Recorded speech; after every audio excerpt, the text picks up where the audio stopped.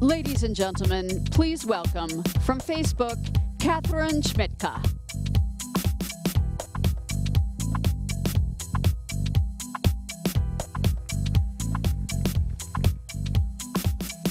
Hello, everybody. It's my very great pleasure to introduce Peter Winzer from Nokia Bell Labs. He's going to be presenting about some of the key innovations at Bell Labs. And then afterwards, I have the opportunity to sit down with him, and he's going to share some of the effects that this innovation has had on the industry. So please join me in welcoming Peter Winzer.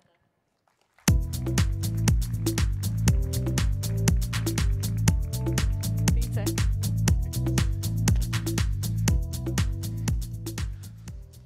Good morning, everybody. Thanks, Catherine, for your kind introduction, and thanks to the organizers for inviting me to speak here at this summit. What I'm going to try to do in the next 10 minutes or so is give you an overview of how Bell Labs works. Bell Labs has been around for almost 100 years, and there is a lot of things that we can learn from the way Bell Labs has operated, especially regarding open innovation and openness regarding industrial and academic borders. So there is one very good example for the spirit of Bell Labs, and that's reflected on the slide you see here. That shows the famous horn antenna of Crawford Hill, which was built in 1960 to support the very first telecommunication satellite experiments. Satellites were invented by Bell Labs, the telecommunication satellites, and first launched to do communications by Bell Labs back then. And in order to do so, to do the communications from ground to satellite to ground, relay communications, they had to build big horn antennas on the ground. And then they also used them not just for satellite research, but also to look beyond. So they saw, for example, that there was cosmic background radiation coming, microwave background radiation, and they couldn't explain it. So scientists, Bob Wilson and Arno Penzias, they very carefully measured that background radiation, and they could only reconcile it with theory by looking at the Big Bang theory. And the Big Bang theory back then was very heavily disputed, but with that experiment that showed exactly how much background radiation there is from free space, they could prove that the Big Bang theory was correct, and from then on we know what the origin of our universe is. So all of that coming out of a telecom project, which was called satellite communications. And that really captures what Bell Labs is all about. Think beyond. So to understand that even better, let's go 100 years back. Let's look back when the telephone system wasn't existing. The telephone had been invented, but there was no network, there were no switches, no cables, no nothing. Everything had to be invented from scratch in order to deploy a massive nationwide network.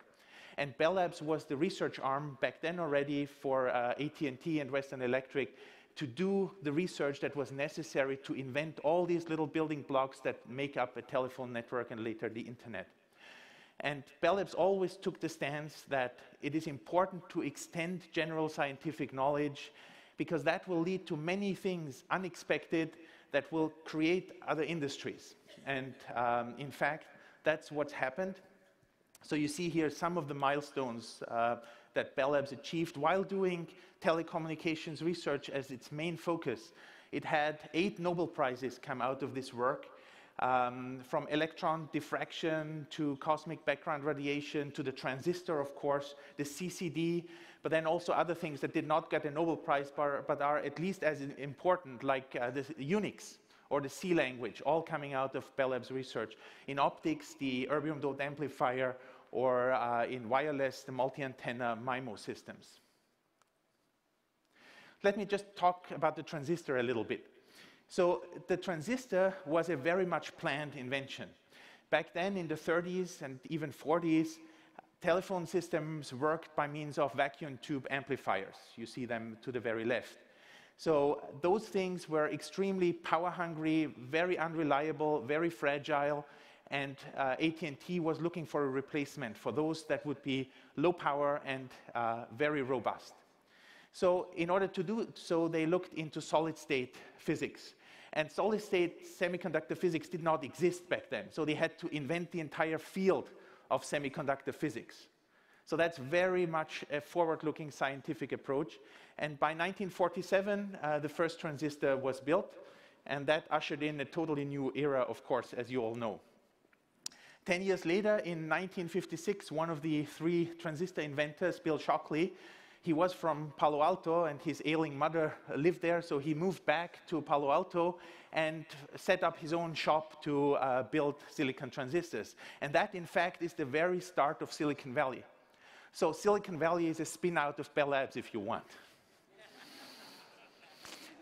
And that's all summarized in a very nice book.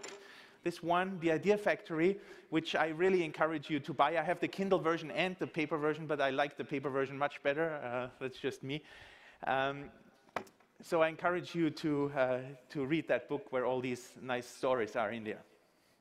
So going forward a little bit in time to more recent examples of Bell Labs innovation, let's look at the early 2000s. In the early 2000s, 10G was really the currency of communications.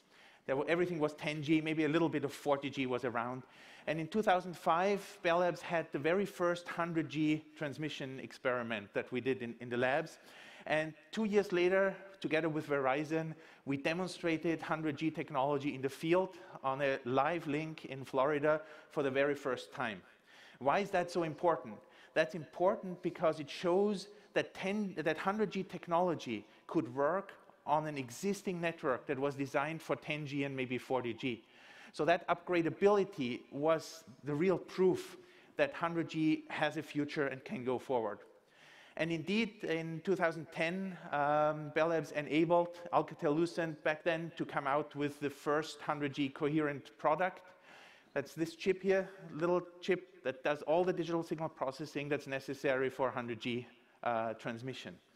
And with that chip, we had a 2-year market lead compared to any other competition. And all of you know that 2 years is an eternity in high tech. So that just shows how forward-looking research can really help you in the marketplace as well. But obviously, we didn't stop there. Last year, we demonstrated the first terabit per second transmission over a single carrier channel. So that's not super channels or anything. That's one laser, a terabit per second in the lab. Now, why is that important? Because traffic is continuing to grow. And this little table here just shows you how much growth you should expect. So the table answers the question, how long does it take for a 10x or 100x increase in demand if you have a certain yearly demand growth? For example, take 40%. If you have 40% per year growth, it means that in 7 years you will need 10 times the amount of capacity or interface rate that you have today. And 100G was commercially available in 2010. So we expect 1 terabit to have to be available in 2017 at a 40% growth rate. Now, all of you will have other growth rates in your networks, so you pick your favorite number, you pick your favorite years, but none of these years is far away. So that's why really 10x and 100x research is extremely important to keep the industry going. So next interesting thing is capacity of fiber. It was always believed that fiber capacity is infinite. You can send as much with WDM, as much down the fiber as you like. But if you look at this chart, and I only want you to focus on the top curve, that shows how the capacity of WDM increased in the 90s by 100% a year, and then it slowed down around 2000. So at first, we attributed that to the telecom bubble and maybe to some lacks in research. But as this trend continued, we got really worried. And if we get worried at Bell Labs, we go back to the very basics. So what we did is we dug out Shannon's old paper, you know Shannon from the Shannon limit, his 1948 famous paper, and extended it to the capacity of the fiber optic channel.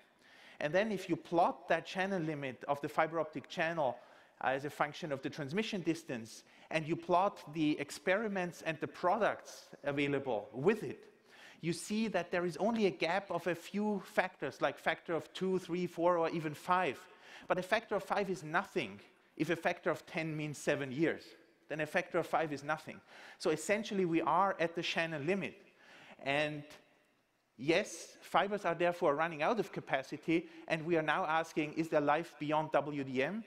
And again, in typical Bell Labs manner, we look very fundamentally at the physical dimensions that are available to us, and with the help of frequency and space, hope to find solutions that allow you to scale your networks further. Thank you.